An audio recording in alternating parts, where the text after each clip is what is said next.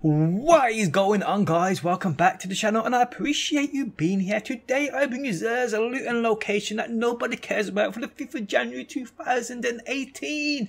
The first time he's been here this year. So he's located on IO. So you want to spawn into the giant scar landing zone area and then head there. It's as simple as that, people. Okay, so we have landed. Let me just see exactly where he is because I don't know what he's got this week and I don't know where he is. So let's go when my thing wants to load up. Here we go. So he's there. Just going to mark him so I don't get lost. I think we have to go around. I don't think we can go through. It's been a while since I played on this, to be honest. I'm not even going to lie to you guys. I mean, I've just got no reason to play Destiny at the minute. It's just barring, and I'm surprised people even. Because that's the thing, I wouldn't make XUR videos, but I get so many people asking for them. It's unreal. So I thought, yes, I'll do it for you guys that want them, but do people really want XUR videos anymore? Do we need them at the moment? Is there any point in them? I don't know. But I'll bring them you guys anyway. Okay, so we have the Merciless, the Exotic Fusion, which is a beast, by the way. This will cost you 29 legendary shards and will drop at a 305 attack.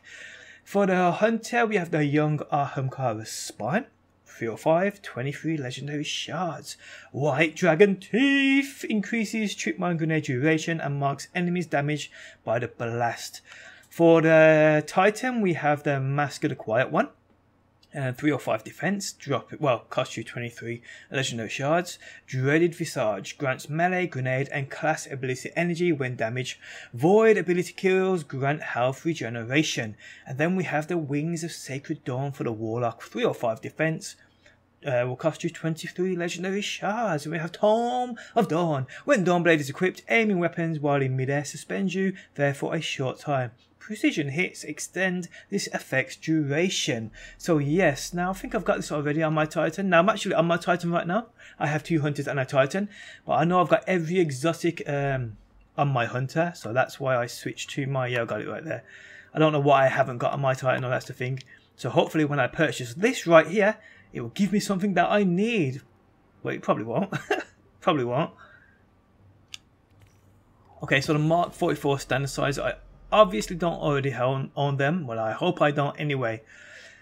So yes, not that I'm ever going to use them. I just thought, why not? Might as well collect exotics while I'm here. But the thing is, do I create a Warlock? I mean, I've got a few exotic Warlock pieces stacked in my vault, just in case I ever do decide to create a Warlock. But I don't see there's any point. I mean, I only really use my my Hunters. I don't even think my Titan can get to a 305 yet. Actually, I think he's pretty far from it. There he is. I mean, like, yeah, it's just silly. It really is. There's just nothing to play this game for. There really ain't. And like I said, guys, is it really worth my time doing their videos? If you guys still want to see them, let me know and I will continue to post them. If you don't, let me know that also, and I'll just enjoy the Friday rest of not uploading a video until later on the night. But yes, guys, I hope you enjoyed the video. Thanks as always for stopping by. Let me know what you got in that bright Ingram down below in that comment section. And hopefully, people, I will see you on that next one.